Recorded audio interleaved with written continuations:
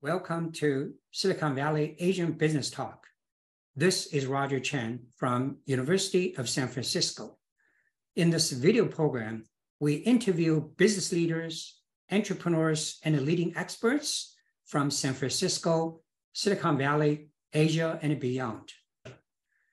This program is sponsored by University of San Francisco Center for Business Studies and Innovation in Asia Pacific.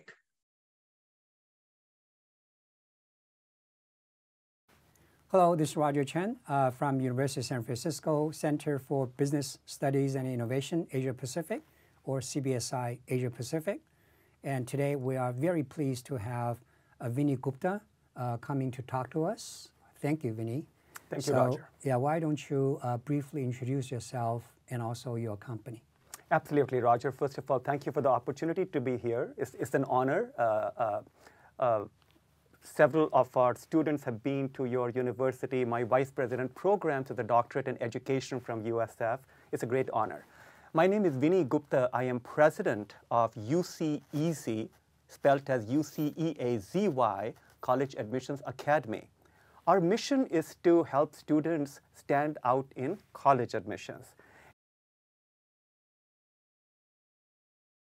Also, it's kind of interesting, relates to my next question, which is a more like a general question relating to your Asian cultural background, heritage, whether or if it creates advantages or benefits for your new venture journey. Similarly, whether your cultural background creates disadvantages and challenges in your new venture journey. Profound question, Roger. Okay. I think there are two parts to this. The first is, I think the immigrant journey is a strength because that provides hunger. Okay. And I don't think that our listeners need explanation on that, because we are trying to settle in our new home. We don't feel secure financially otherwise, and that breeds hunger. And that is the fuel of any entrepreneur. Yeah, that's very correct. Right? I'm in my 50s. I'm not a young chicken. For me to work 14-hour days is not easy. But at 12 o'clock in the night, when my body is saying you need to go to sleep, but the mind is saying, go harder, because if you don't, somebody else is going to shut UCEazy down. See, that hunger is, at the end of the day, what keeps an enterprise going is that hunger and that fuel of the leadership. There are more bad days than good days. My daughter is an entrepreneur, by the way, right here in San Francisco in the fintech space. I obviously love her, and I do care about how much stress is she going through. This is the journey, but we signed up for it, right? So I think that immigrant journey provides the fuel to get going. Second part, though, I think there is a negative also. In my specific experience, I think that as we hire more and more people from this all-American culture, our team members that were born here, raised here, sometimes it's hard for me to understand them fully because I don't have the shared life experience like they do in terms of how they view the world. That's a good point. I didn't grow up here, right? I don't share the same music or the same film history. Like between them, they might all sing a song that makes them bond, whatever that might have been there when they were growing up. Sometimes you also look at things from a place of trust, not realizing what that other person is. So I think that understanding of people is a function of how well you understand the culture and values. So you end up making mistakes. Or sometimes you might read wrongly into a person who's good intentioned, but you apply a different cultural and values framework to it. That, I think, can be a handicap. How do you address that? You find team members who will compliment you on that. Compliment, right, yeah. Instead of beating yourself and saying, you're a bad manager or you should know this. It's like, accept that you are different. But then you hire the right kind of people that will fill that gap for you. So, so actually, your answer is very insightful, which makes a lot of sense about the immigrant journey itself is an asset, because immigrant itself just like a startup. You search for survival and a growth. If I can interrupt, I'm going to give you a juicy nugget. Sure. Which I'm going to credit my daughter Vrinda on this. And one day over dinner, my wife, she and I, we were talking, and because we are now two entrepreneurs in the family. And my wife was saying, I haven't taken any risk in my life. I'm not an entrepreneur unlike you guys.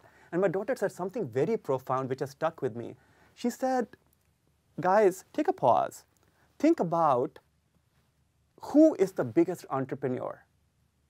First of all, what is an entrepreneur? Entrepreneur is a risk taker how do for you a purpose. define it? Yeah. Right? Immigrants are the biggest entrepreneurs there are. Who takes a risk of leaving a country where you grew up in, especially if the immigrants are like you and me? I wasn't financially underprivileged when I came here, right? I was already highly educated in the top 1% of the Indian society. I was an entrepreneur. So that's what my daughter said, that guys, don't beat yourself that you're not entrepreneurs. This is the biggest risk that you took, right? So anyways, sorry I interrupted you. No, it's a very, very good point. Yeah, so following that, let's look at the same question from slightly different angle. Beside this entrepreneurship journey piece, which kind of creates, as you correctly point out, advantages, disadvantages. Disadvantage means misunderstanding. Is there any kind of element from the being an Asian culture that creates either advantage or disadvantages in your new venture journey? Yeah, I discussed the advantages, disadvantages. Wow, this is a very slippery slope, but I'm going to go there.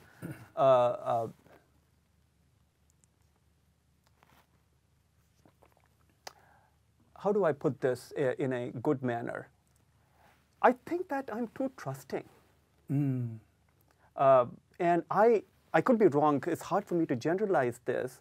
But, or actually, I'm going to reframe that. I think I'm too loyal.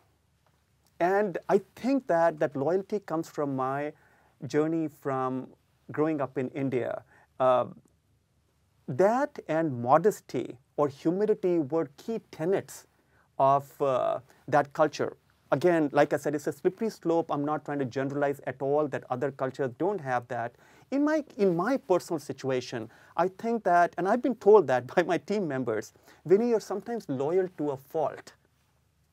Like in some cases, some team members who simply are not contributing much or possibly are hurting, I don't let them go easily, so I'm not ruthless. Oh, that's what you mean. Okay, loyalty. Okay. So I'm always like, oh, this person has been with us. He or she has shown loyalty. I think sometimes it comes at the cost to the organization because I don't make those ruthless decisions quickly. So part of that is, I think, trust. Again, this is a slippery slope, Roger. I don't want to say that this is other cultures don't have it or not, but I think that, in my experience, I think that the all-American culture, people are taught to be accountable from day one. It's just how the culture is. But out of that, I think people also become more individualistic and self-focused. Again, I'm trying to be very careful about my choice of words. That's a realistic. Yeah, that's true. So in my case, I've been hurt, and UCEazy has been hurt because I kept going with loyalty, and the people at the other end were just looking out for themselves. Nothing wrong in what they did. I'm going to say that one more time. They were just looking out for their professional interest. I applied a loyalty framework to a business environment. And in hindsight, I should not have. In hindsight, I think, but Roger, I struggle with it. That long-term teams are built on a shared sense of purpose and loyalty to each other. Yeah, that's true. Where is the balance between that and complete professional relationships? I haven't figured it out, quite honestly. I struggle with that, but when I'm tired and my heart takes over, I tend to go towards what I am, which is taking people on face value and going with loyalty than ruthlessness.